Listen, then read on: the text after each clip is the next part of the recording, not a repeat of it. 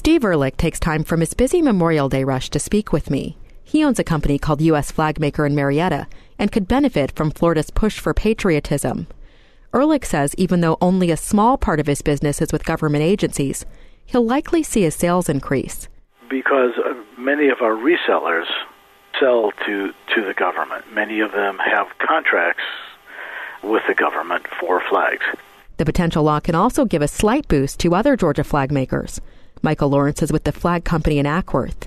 He believes most government agencies in Florida already buy American-made flags, but if some are coming from other countries, he says, we could probably gain a little bit of business that way. The flag bill still needs a signature of Florida Governor Rick Scott. Michelle Worth, WABE News.